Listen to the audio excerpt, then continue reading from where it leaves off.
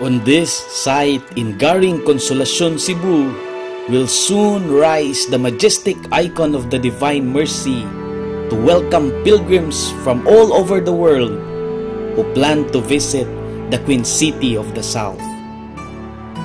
This icon will rise some 800 feet above sea level. It is envisioned to face east, overlooking the Mactan-Cebu International Airport and the Cebu International Seaport.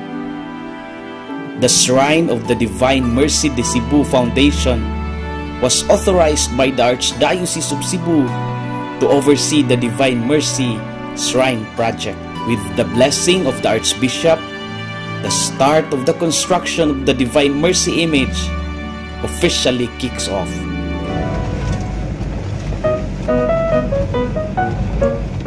This is it. Pansit.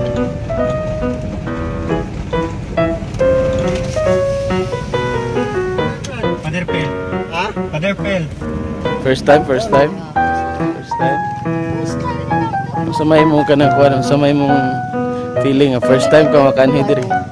Asa may misa nga doon. Kanang mo sa kapatagod diri. Nasaka na bitaw ta. Oh, ginihirong to nagsaka.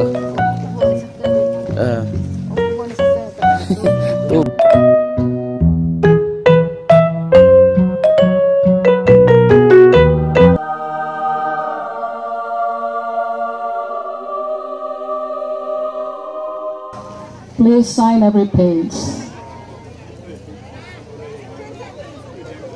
O upat kayo ni kapahinaon. 4-page document.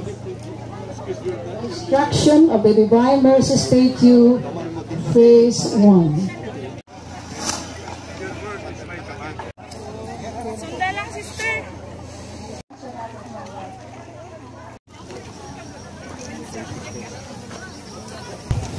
In the name of the Father, and of the Son, and of the Holy Spirit. Amen.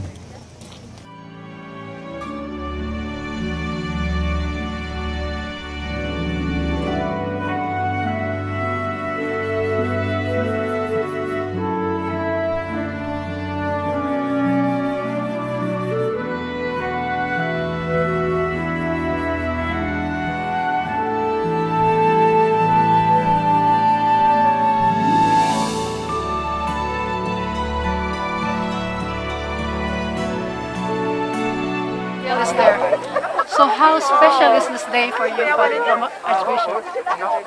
To me, it's most joyful and hopeful, that we have this event to signal the start of, the construction of the statue proper. To me, God's marvelous work and His power is seen even in a difficulty like the pandemic.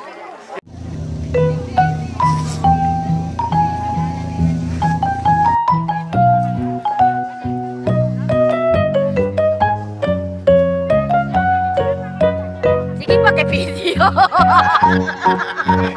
Wait lang.